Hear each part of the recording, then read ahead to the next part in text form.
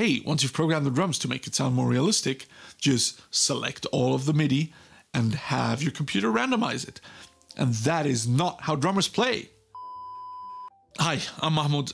I am a musician and music producer from Switzerland, and today we're going to discuss some drum programming Q&A and maybe clear up one or two misconceptions when it comes to programming drums for metal music. Now keep in mind, these are just general questions that I've had posted on my two tutorials about drum programming, which you can find linked below. I didn't pick specific questions, but rather tried to filter out the general questions that I got, both in the videos themselves as well as DMs and general stuff that I get asked a lot when I am working with musicians one-on-one in my studio. So without further ado, let's jump into the first question.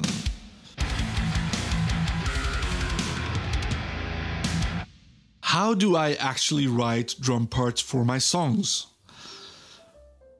The first thing I would suggest is simplify. Focus on what the groove should be. As much as us guitarists don't want to hear it, but the drummer controls the feeling of the song. Once you know what kind of feeling you want to achieve with the riff, then start adding complexity to the drum part. But simplify first. Just drop in where you think the snare should be. Start with that. Does it feel good on the 2 and 3, 2 and 4, or does it feel good just on the 3, or does it feel good on the upbeats? For references for all of these ideas, just check out my video. I go way more in depth into that. Where the snare is hugely important for the drum feel. Well, for the feeling of the song in general. And once you've got that figured out, decide where you want to put the cymbals and how intense those are. Depending on what cymbal you choose in the end, that will largely decide how intense that specific drum part feels. The same drum part can feel more or less intense depending on what cymbal you choose. Are you going to choose a little closed hi-hat that's barely there, or are you going to pick the biggest stride and crash on it? That's going to make a huge difference. So those two things first, and once you've got that figured out, that's when you should start adding the kick drums, depending on the feeling of the song. Maybe you want to accentuate the riff with the kick drum, or you just want to keep it straight. Both can work great for any song, depending on what kind of feel you're going for. Like I said, for a more in-depth answer, check out the video linked below. Question number 2. How do I make the parts sound more like a real drummer? First thing I would do is always keep the limbs of the drummer in mind. Unless you got an octopus behind the kit, that person's probably going to have 4 limbs most of the time. Maybe less. I don't know your drummer. But keep the limbs in mind. Don't program stuff that is just impossible to play. The other day I even got a track from a pro studio that had just literally impossible stuff to play, and they had programmed the drums for their client. And I had to go through and just fix all of it. And that is not to throw shade at any studio that does that. I mean, most people maybe working in a professional environment don't maybe program drums as much as I do, but you should absolutely keep in mind what a real drummer is capable of. If there's 4 hits happening at the same time on the hands, that's just not possible. You can't be hitting 4 elements at the same time. So yeah, that's the first thing. Keep the limbs in mind. The second thing is velocities. Velocities are hugely important to convey some depth and dynamics to the playing. That is also going to largely depend on the drum library that you're using. Better and more expensive libraries tend to have more velocity layers, as well as round ribbons, meaning per layer, there's more different hits. So the more hits and layers you got for the drums, chances are the more realistic you're going to be able to make it sound. That also goes for the cymbals. I find that people tend to program the cymbals too hard, as in they sound like they're being hit too hard to me. I like a drum sound that has kind of softly played cymbals in comparison to how hard I like the drums to hit, especially for metal, we're talking here. So keep that in mind. For me, that's the big thing. It just makes sense from an economic standpoint for a drummer to not be hitting their cymbals too hard, because that's the first thing that's going to break on a drum set. So usually drummers tend to be a bit more light-handed on the cymbals, especially the crashes and the China cymbals, as opposed to their snare. Changing a expensive cymbal just costs a lot very quickly, depending on the quality that you're going for. So I would program accordingly. One misconception that I see with that, to make it sound more realistic, is this tip that I keep seeing posted everywhere, and I absolutely hate it. It's the randomization of the quantizing feature in any program. They'll teach you to, like, hey, once you've programmed the drums to make it sound more realistic, just select all of the MIDI and have your computer randomize it. And that is not how drummers play. This is just going to end up sounding like Flam City. Every hit is not going to be aligned with another one. It's just going to be randomly. One is late, one is early, and maybe one is right on time. That is not how drummers play. If you talked to any drummer ever, they're going to tell you they're going to try and play on the beat. People don't really do that thing where they're playing late or early, especially not in rock and metal these days. And if they are before the beat or behind the beat, it's all of their limbs. It's not just going to be the right hand is always faster than the left hand. That's just not how professional drummers play. And the measuring stick is a professional drummer. We're not talking about beginners that still don't know how to control their limbs. So this is absolutely not how you should be programming drums. So if you want a certain hit to be late, have every hit on that specific spot be late. If you want the drummer to play a skank beat and you want him to be pushing the feeling of the song, you're going to program the hits early slightly, but you do that consistently. You don't want it to be random. This is not how drummers play. So if there's one thing, key thing that I'm gonna have you take from this video is don't randomize the hits. Do not do that. Rather, go super in depth with the velocities. Be super consistent in programming changes in the velocity. Like if there's 16th notes, straight 16th notes on the kick drum, make sure you go in and change every single velocity on every kick. That's going to sound way more realistic than just moving the hits randomly. So any drummer that delivers a performance that is just random hits all over the place would just get fixed in post. There's no way that product leaves that stage without getting fixed up. So yeah, make sure you don't do that. Sorry for the rant. I don't know much about drums aside from programming some beats. Where do I start?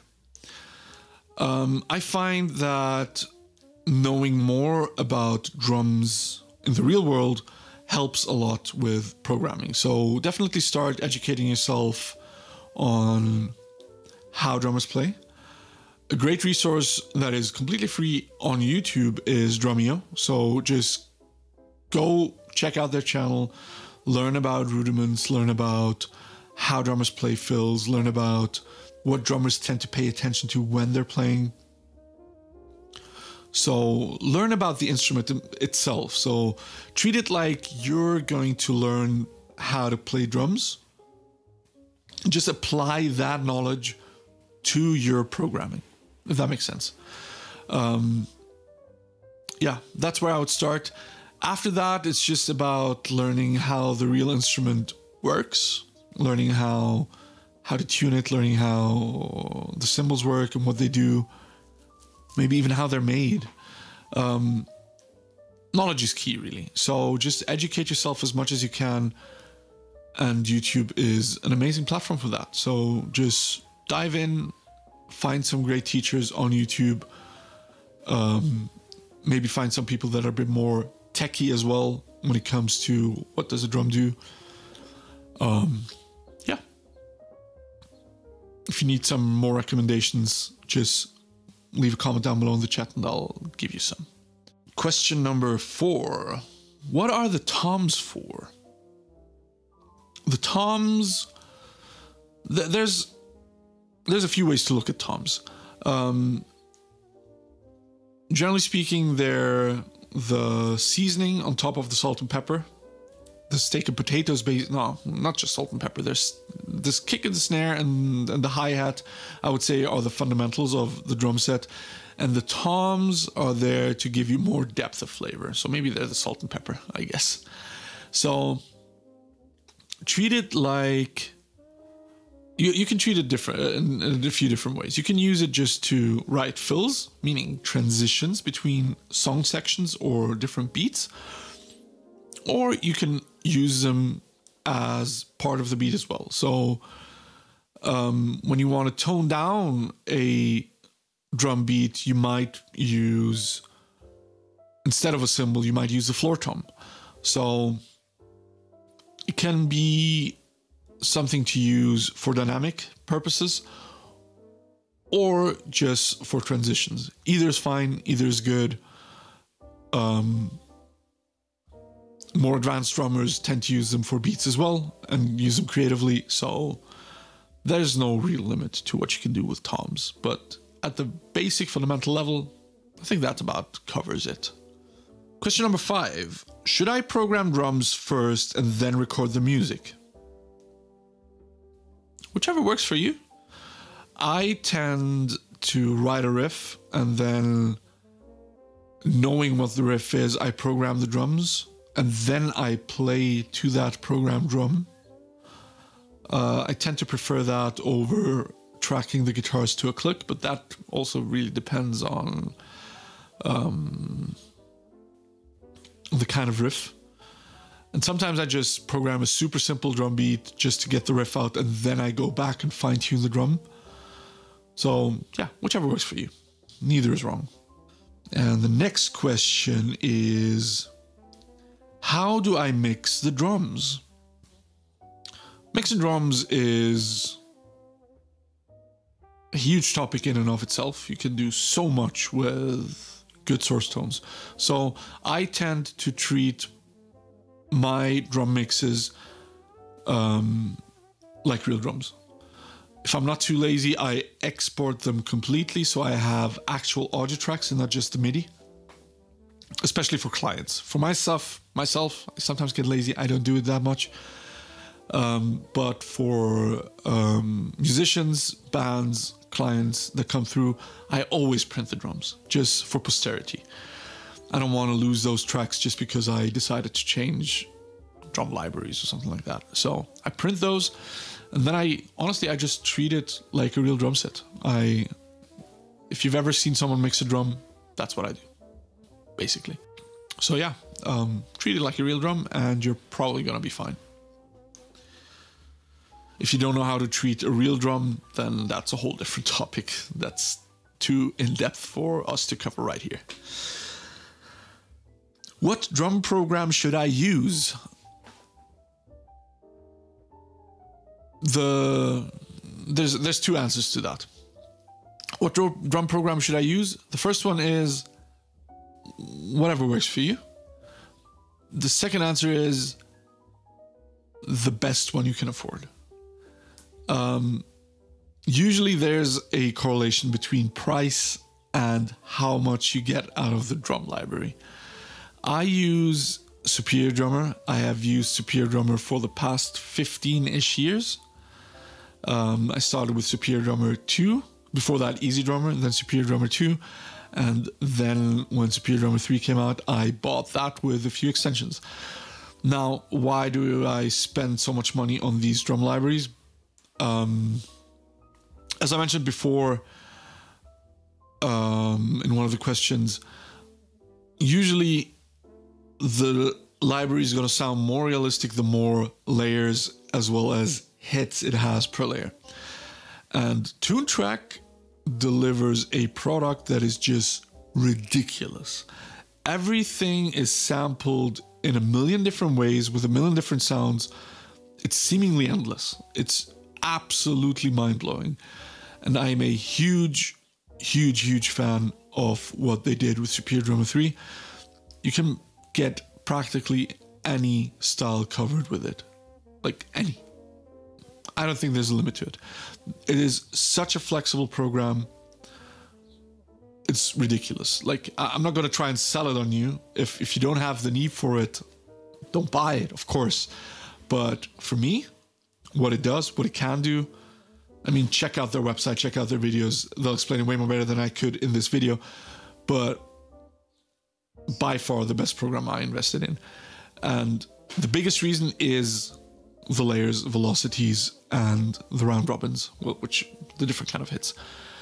Other than that, just pick a drum library that you like, and you're probably gonna be fine. Whatever works with your system. The more layers, the better. Don't skimp on that. And that about covers it for today. I hope I wasn't too long-winded, and I hope this helps you somewhat. If you got any further questions about drum programming, please leave them down below in the comments. Also, don't forget to like and subscribe. I would highly appreciate that. And I will see you next time. I hope you have a wonderful day, and bye-bye.